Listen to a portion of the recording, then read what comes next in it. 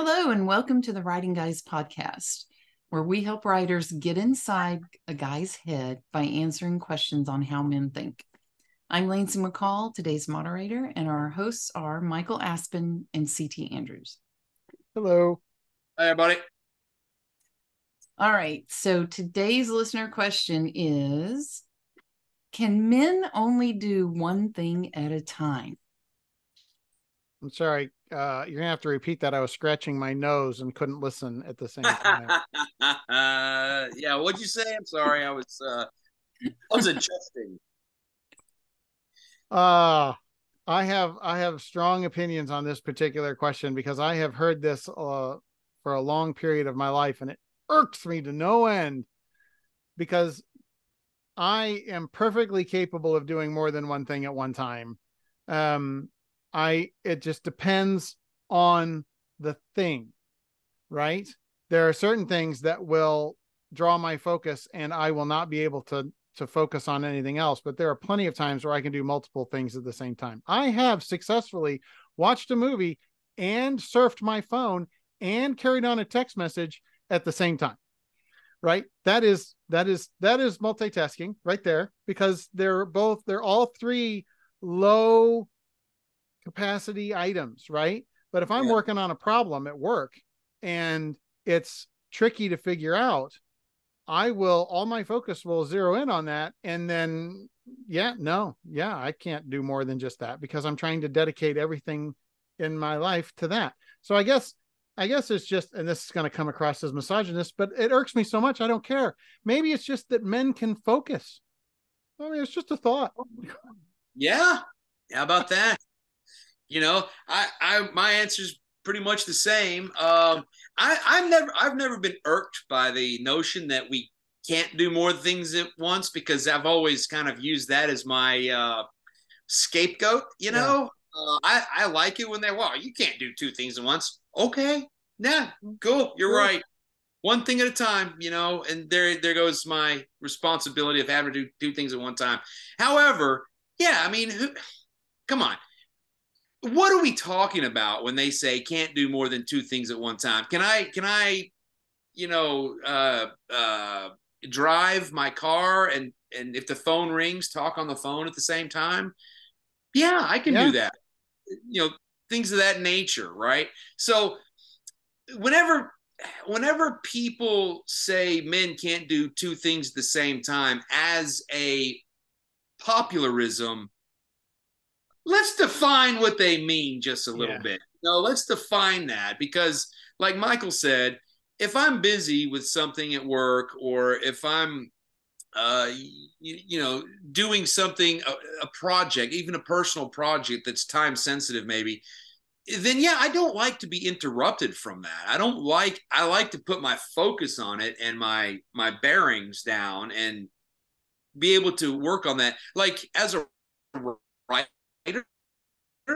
Oh, you broke up. I think we're all right. If I'm in the zone, CT, repeat yourself. What's that? You broke up a little bit. Okay. Repeat what you were saying. Yeah, we're all writers, right? So as a writer, if I'm in the zone, I'm doing one thing. And that's writing. If you pull me out of that because some exterior situation happens, then I'm going to have a hard time getting back into that. But if that's because I'm a man, then I'd like to know what women's secret is, because I don't think it's any different for women either,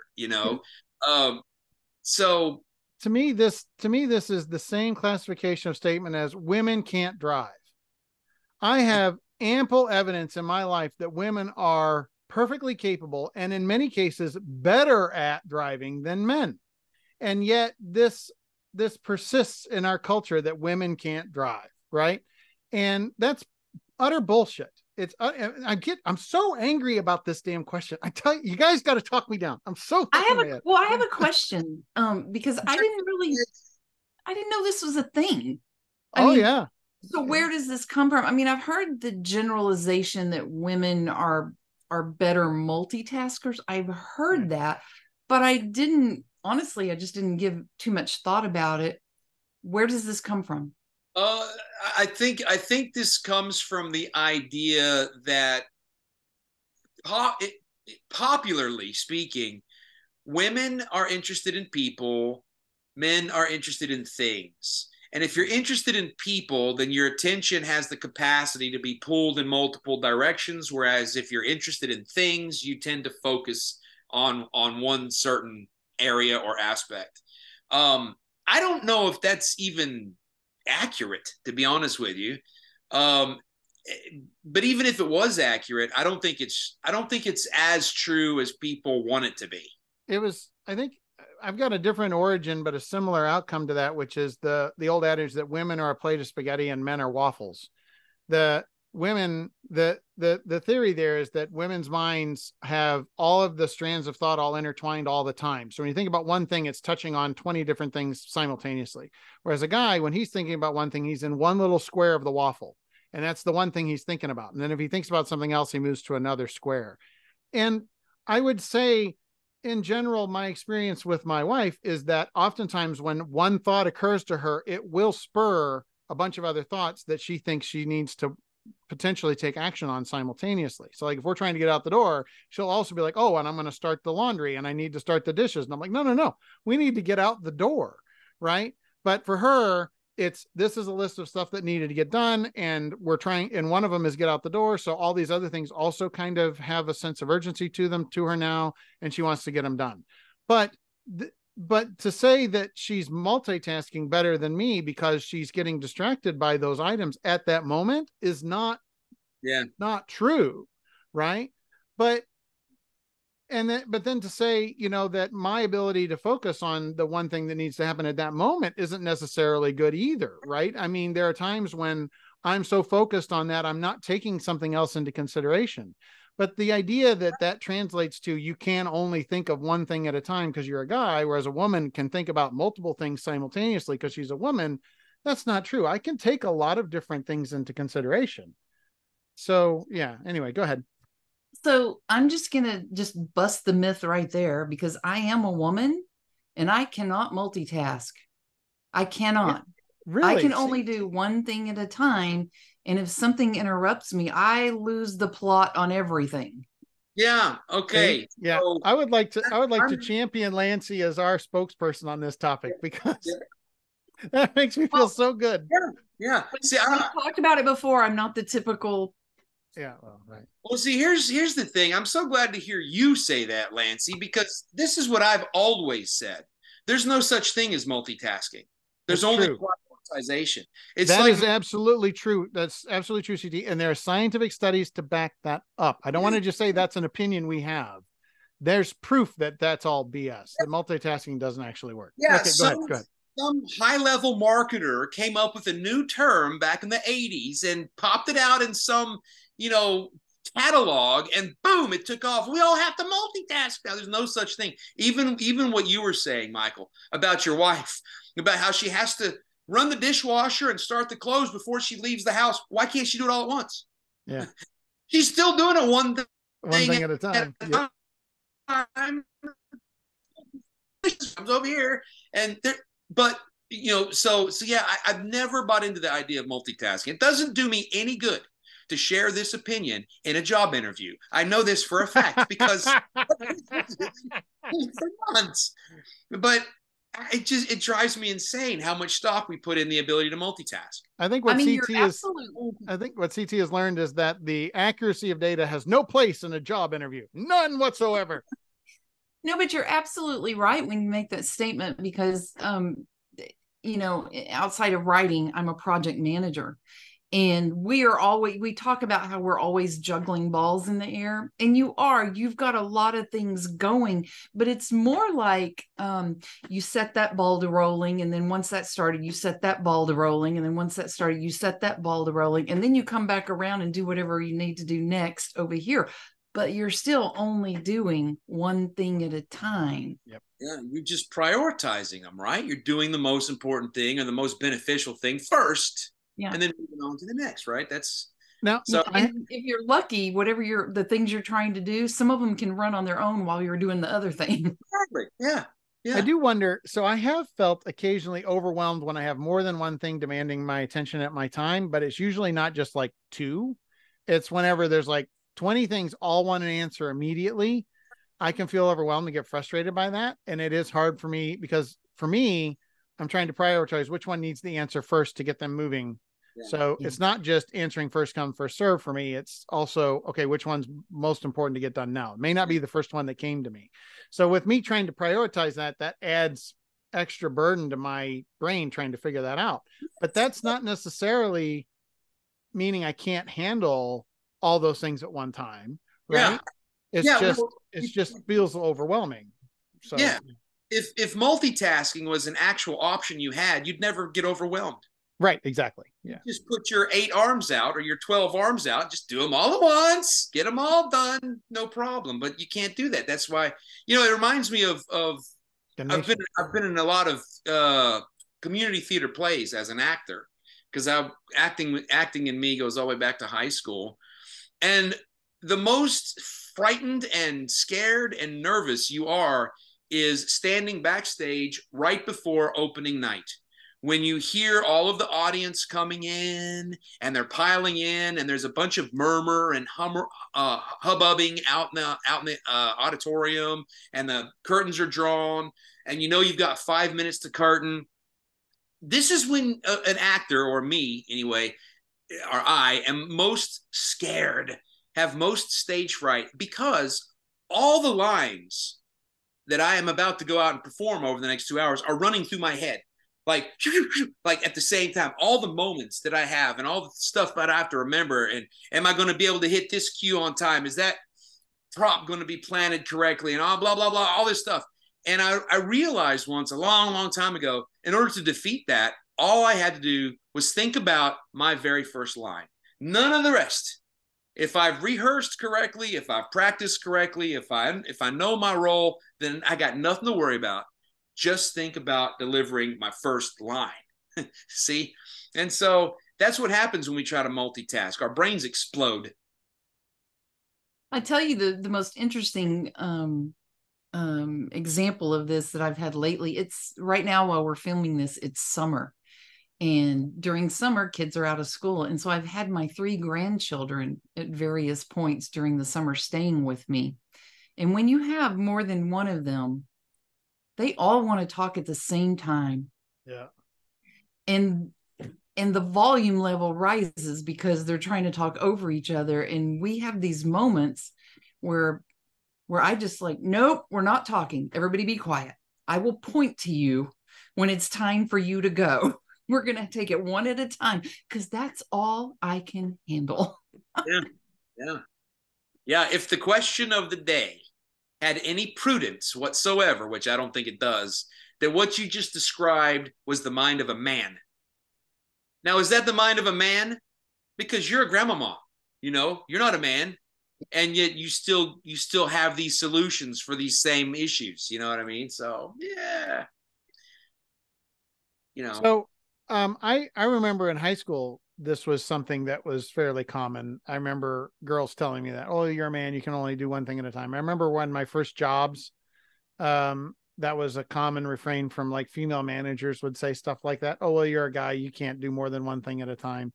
And a lot of times this was said by people that either A, I worked for them, so I couldn't really say anything, or B, I was in a social situation where if I try to refute it, I sound like a whiny little bitch. Like, well, that's not really true. Well, actually, that's not true. And then, oh, go away, Poindexter. Nobody gives a fuck what you think, kind of thinking. And so most of the responses I saw from other guys were more like what CT does, that, oh, shucks, I guess you're right. Ha, ha, ha. Meanwhile, you're just sitting there seething at it. And I've been seething for a long time. It really irks me because I remember, so I used to work a number of places, and I was shocked at how much more efficient I could be at doing my job than other people. This is not always the case. There are places where I wasn't very efficient. I'm not trying to say that every job I went into, I was some sort of god and could just get everything done quickly. But there were places where I fell into my skill set, and my skill set, I could get stuff done fast, because I was able to prioritize my tasks. I was able to understand which tasks required, like you were talking about, Lancey, other people to get back to me. So if I needed something to get out to get to somebody else and get back to me, that would be the first thing I would work on. Not because it was the highest priority, but because I knew that could be working while I was doing something else. Right. And then at the end of my day, I would be done with everything I needed to do. And I would have only worked like 4 or 6 hours. And I'm like, fuck, now I got to wait until I can leave. Right. I'm ready to go home and there's no more I can do. And other people that I worked with would still be plugging away and like, oh, I still got to get this email out to Michelle, or I got to get this email out to John. And I'm like, why didn't you do that at 8:00 this morning so they could get you an answer by now? Because you're now not going to get your answer until tonight or tomorrow. Right. And I'm sitting there and I'm like, could somebody who can only do one thing at a time and is treated like they're kind of dumb for it be able to do that? No, it just irks me so much. You actually brought up an important thought in my head. Well, a thought, and the concept is important. Sorry. It's okay. But I think CT said it earlier about, and he was commenting on something you had said about when you try to multitask and how you get aggravated and frustrated. And it's made me think about, with the advent of this word multitasking, at the same time, we've seen, everybody's acknowledging in the last few years a rise in mental health issues. And also in today's society, people are almost forced to have to multitask, because think about on your computer, you're working or you're surfing the net or whatever, and all of a sudden you got all these ads popping up and you got these interruptions, or even on TV, how they throw everything at you. And this is the world that the younger people are raised in and living with. And is there a correlation between the rise and the mental health issues that we're seeing? I would say there's a lot of factors, but that is definitely one, right? Initially, I don't know if multitasking itself has anything to do with the rise in mental issues that we're having, because honestly, no one really knows what multitasking is. It's doing multiple tasks at the same time, but it's fast switching. You're just jumping your brain from one thing to another really, really fast. That's all you're doing. Sure. Yeah. I will say that the amount of input that we have today from a mental perspective versus yesterday, being 10 years ago, 15 years ago, 25 years ago, is so much higher now. And the messages are so much more diversified, I guess, if you want to call it that. I'm sure that has something to do with the stress level that people are under and the distraction that they have, which all may apply towards mental issues and mental illness. Sure. But I think, I don't know if multitasking itself, for whatever it is, has anything to do with it. I think where it boils down to is there's so many things that want your attention, but every human only has so much attention to give. There can be that fear of missing out, that fear of or just the whole, I want to pay attention to more than I can, right? How many times have you heard this phrase uttered by insert anybody, right? We want to raise awareness. Raise awareness means that you want your product or your service or your charity or your whatever to be the signal in the noise. There's so much noise. We are actually, this podcast, part of the noise right now. Our total subscriber count on YouTube as of today is 32 subscribers. How many users are there on YouTube? How many millions of people watch YouTube every day? We are just part of the noise. We're not, Mr. Beast or MKBHD or some of these other guys that are out there that get millions of views every day, who are the signal. We're the noise. We're still part of the noise. I'd like to not be. I would like to be part of the signal. I'd love to raise the awareness of our podcast. But just think, when you go to a streaming service, when you go to YouTube, when you look at a social media site like Reddit or Facebook, how overwhelming that can be, just how many people there are, how many posts they're putting out, how many television shows there are, how many movies there are. There's so much, and you can only interact with so much, right? So that's where I think like that whole multitasking thing that's kind of like the iterative thought on that process. That's what I was saying. It's like, I think a part of it is there's just so much that people want your attention. They want to get your awareness on their thing. And it's so hard to get that done because there's so much noise out there, so much more noise than there used to be. And it's stressful. It's good for the creator in one sense because it lowers the bar of entry. You can go create a movie and put it on YouTube. There's nothing to stop you other than just going and creating the movie. Hell, you can shoot a movie on an iPhone, right?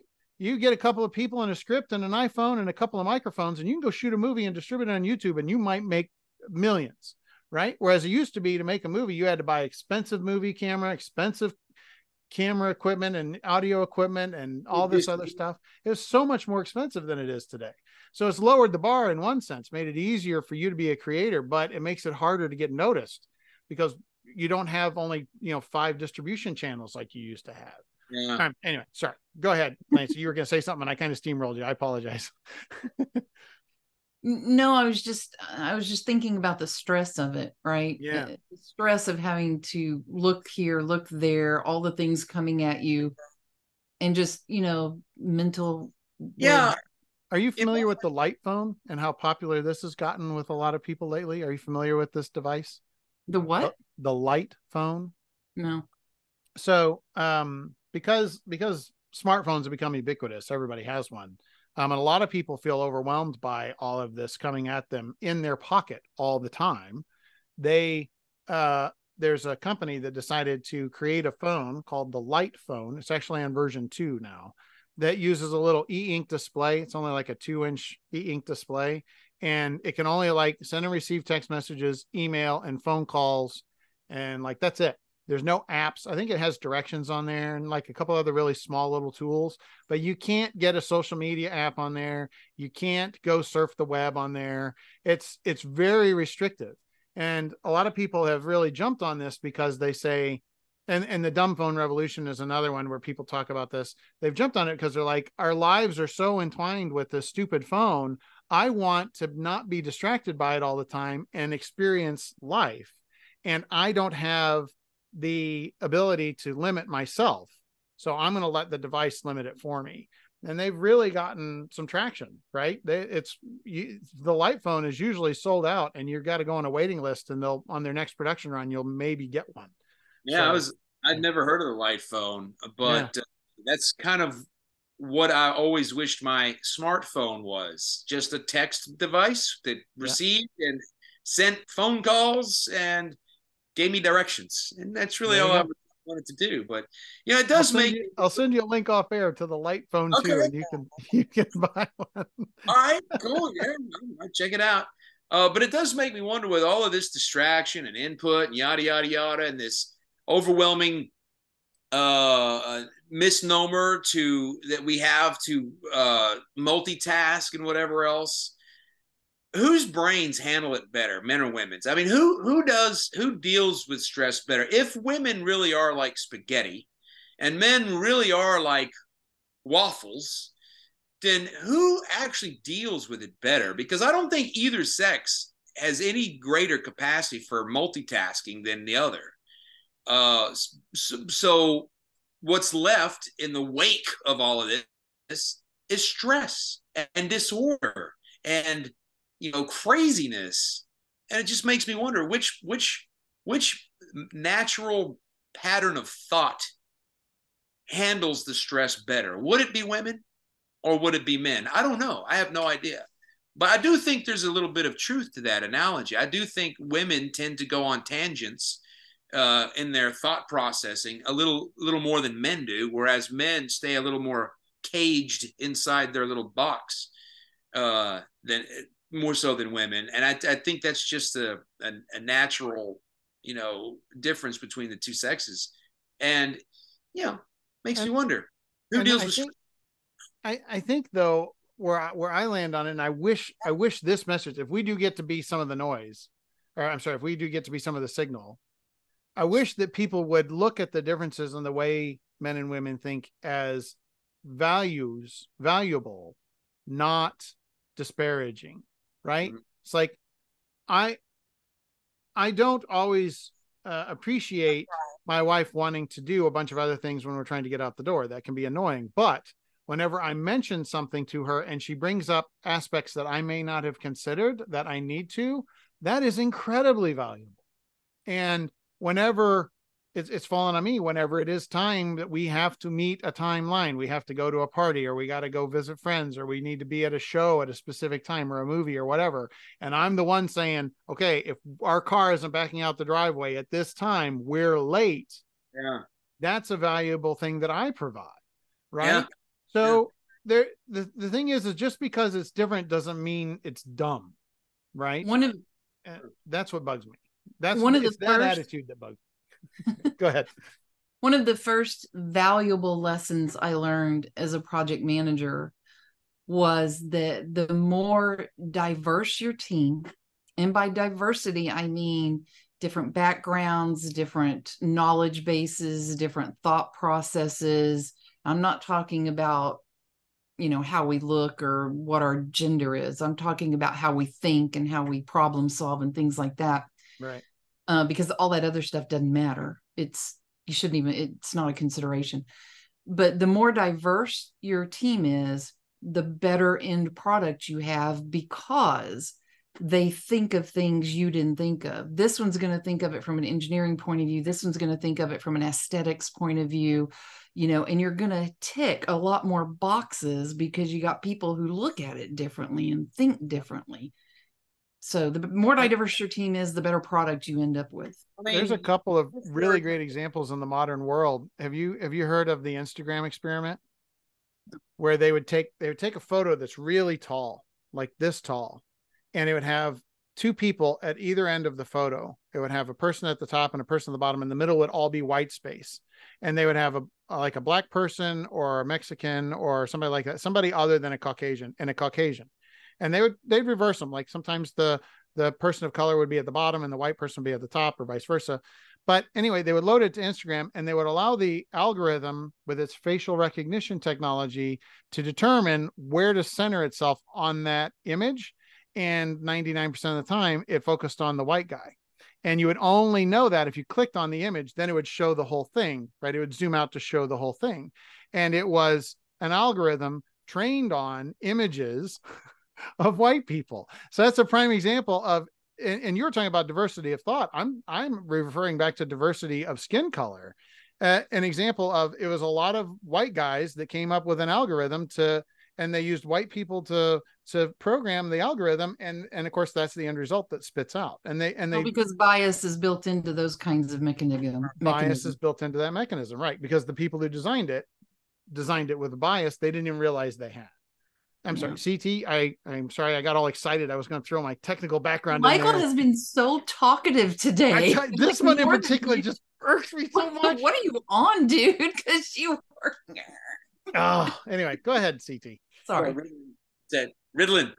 I don't remember what I was going to say, but I'm sure it was going to. We were talking about diversity of. Yeah, it was going to reaffirm the value of that brand of diversity and how we don't put enough value on it anymore. It's it's diversity of thought, idea. God forbid it actually comes up with different viewpoints and disagreements from time to time. And that terrible thing, what is it?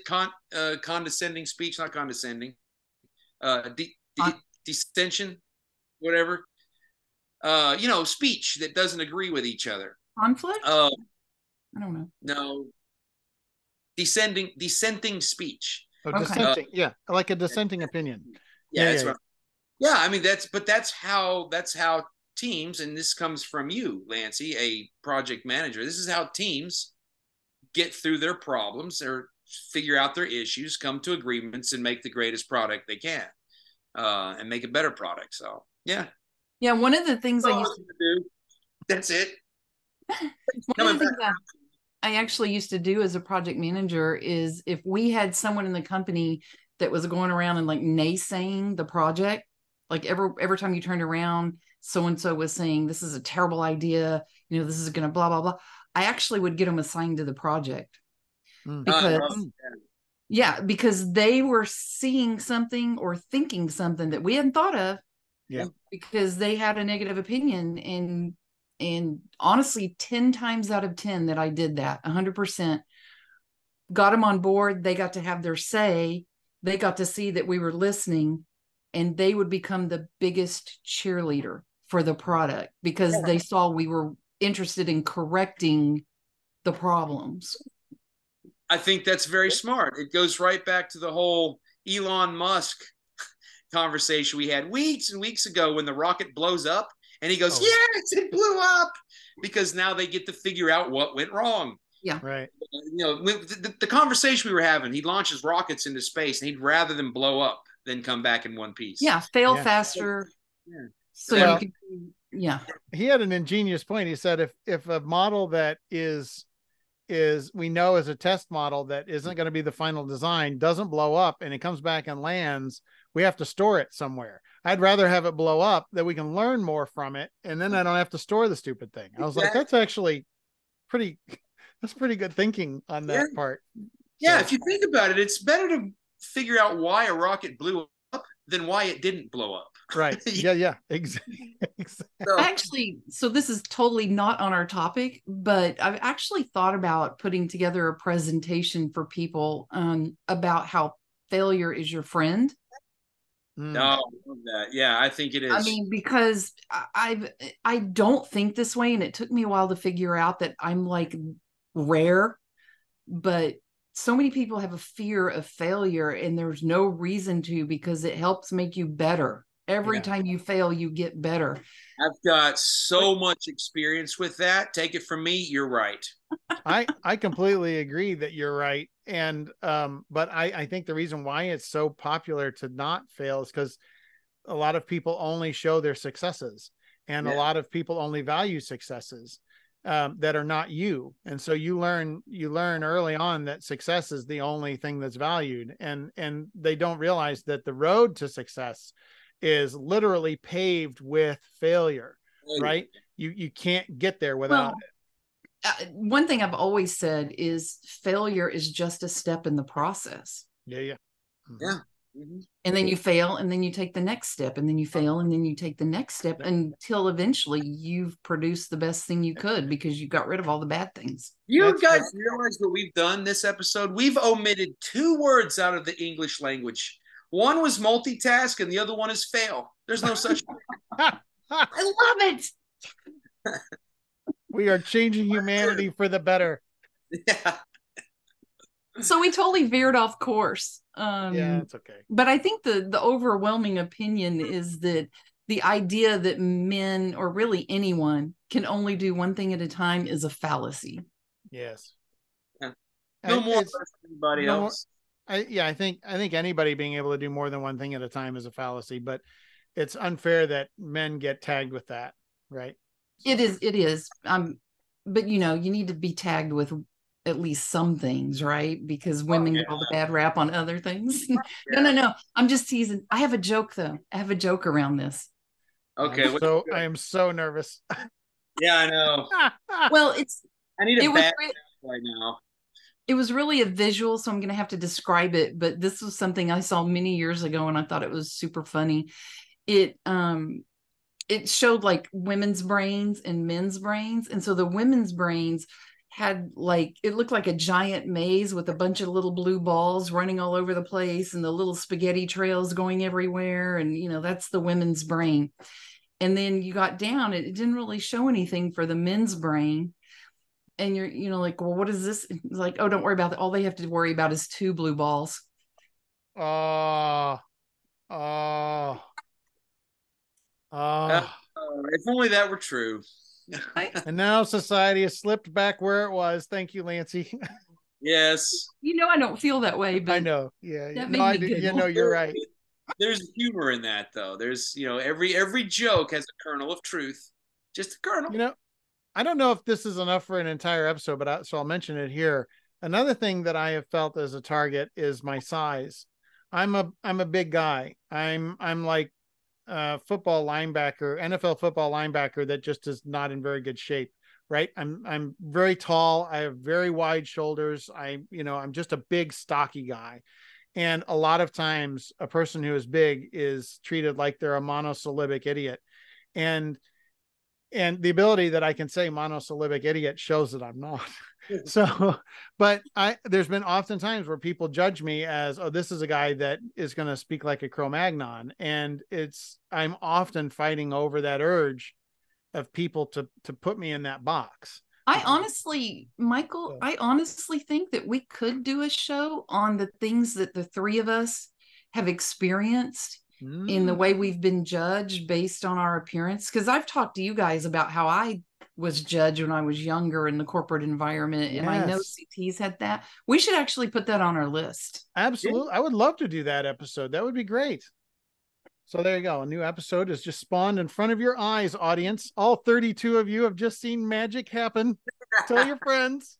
Don't forget the audio listeners. There's more out there. Oh yeah, there are more there, but that's a much harder metric. When we go do our annual review in January, where we talk about things like that, that's one of the things I'm going to talk about is how difficult it is to measure the audio listeners on all of those channels. Because there's no one single point that you can go grab that data from. You've got your distributor, but they don't necessarily refer that information back to you. So you've got plays is what I can measure, and so certain episodes get more plays than others. Yeah.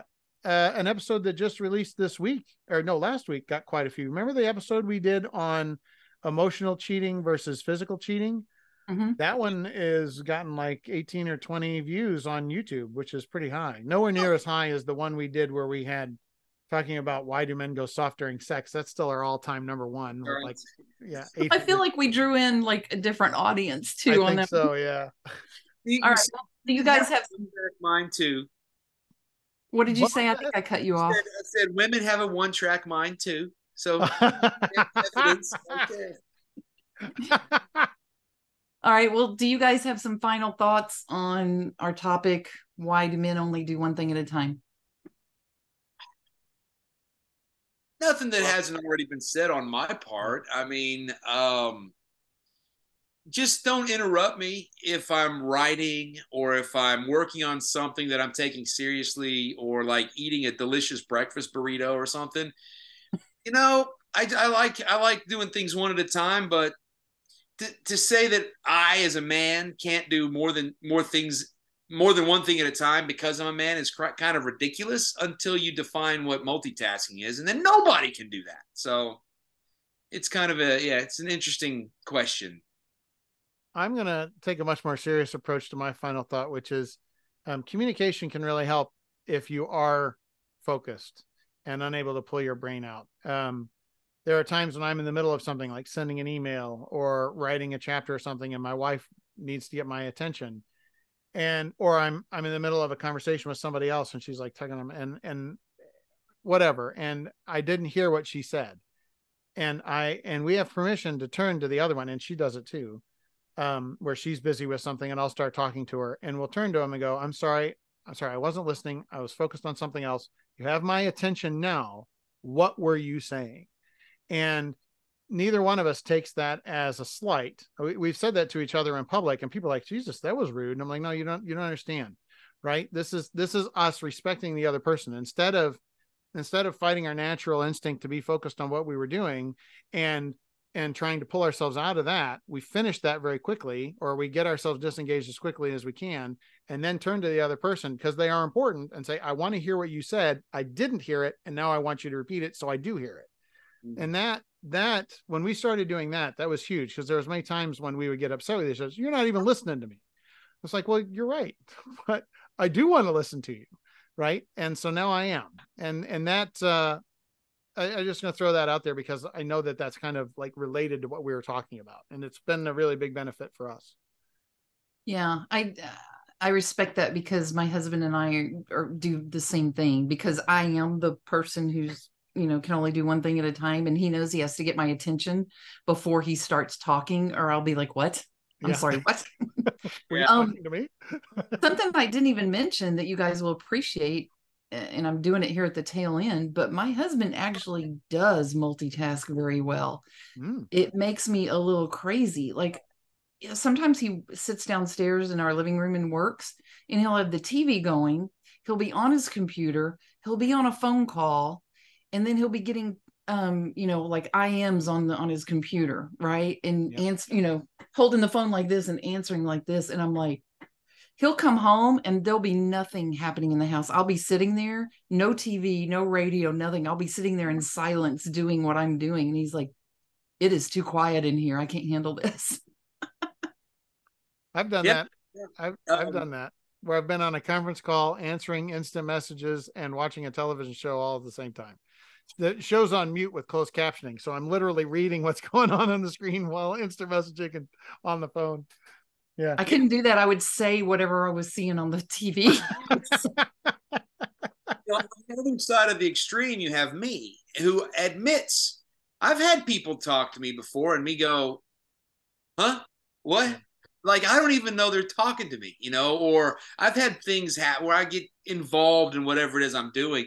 Maybe I've got, a very sort of laser focused one track mind, but, well, my question to your husband and to you, Michael, would be, yes, you're doing multiple things at one time, but what about your concentration? Is it split between those things in a way that it wouldn't be split if you were only doing two things or even just one thing? You know what I mean?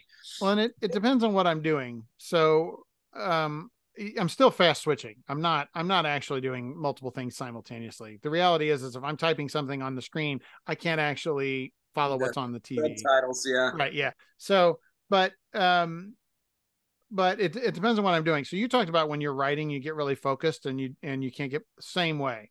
I don't even know I'm writing, really. Yeah. I'm into it and I'm in like this zone silo, and my wife actually knows when I go down here to my office to write, don't disturb me, right? Don't come down here. And I actually I have all Apple devices, and there is a feature on Apple devices now called focus mode and you can have it turn on automatically when you open certain applications. So when I open Scrivener, which is the app that I use to write in, focus mode turns on automatically. And now every device I own is basically off for notifications. I don't get phone calls, text messages, anything other than from my wife. She can get through to me because it might be an emergency. But anyway, back to the point. And there are times like when I'm at work and I'm working on a problem, like I'm thinking of something and I'm walking through the hall and I'm thinking on this problem. And that's like literally like a film strip in my head running of trying to figure out what it is. And I'm thinking of solutions and I'm trying to problem solve and come up with new ways to think about the problem. And I'll walk by and somebody go, well, say hi, why don't you? And I'm like, I'm sorry, I'm in my own world right now trying to figure this out. And even though I seem like I'm present in this moment, I'm not. I'm thinking about this problem. Yeah. So there are times when that does happen.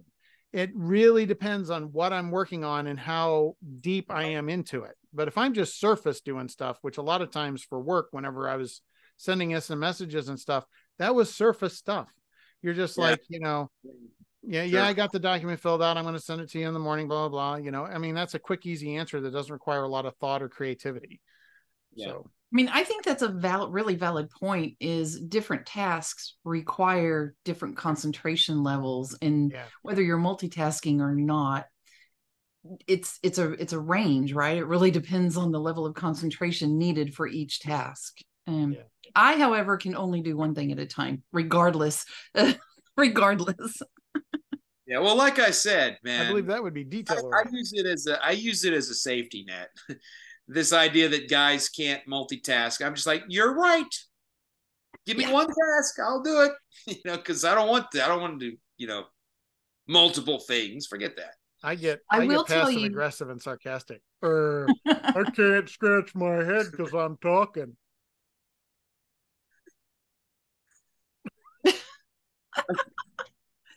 I will tell you, you said something very early, CT, that I kind of giggled at about, can I drive and talk on the phone at the same time? And I'm just going to tell you the answer for everybody who's listening is no, you cannot drive and talk on the phone at the same time. Stay in your lane. Stop drifting into mine. The end. I'm glad you brought that up because I want to clarify one thing. If you notice, when I said that, and we can rewind the tape, I hesitated before I said it because even in my head, I was like, do I really use driving and talking on the phone as an example of what I can do at the same time? Because I really kind of can't. I don't like doing that. It's, the phone rings and I'm driving. I usually just let it ring, but if I have to, I will. But I can drive and talk at the same time. I cannot use my phone for anything else. Yeah. I see so many people driving down the road and they're doing this with their phone, which means they're like texting or they're surfing the web or checking social media or whatever. And I'm like, how the hell can you do that? Yeah. They don't. But they swerve all over the place. They do. And they run into people. But I mean, for me, talking on the phone, I don't hold the phone up to my ear because then I don't have, I used to drive a manual transmission and that's really hard to do if you have a phone up to your ear. But I would use headsets or earbuds or whatever to be able to talk on the phone. But to me, that's no different than talking to somebody in the car with you. If you've got a passenger with you and you're driving, you can do that, right? Well, at least I can. Maybe Lancy can't. Maybe she's like, shut up, I'm driving. I'm laughing because there was a time this actually happened.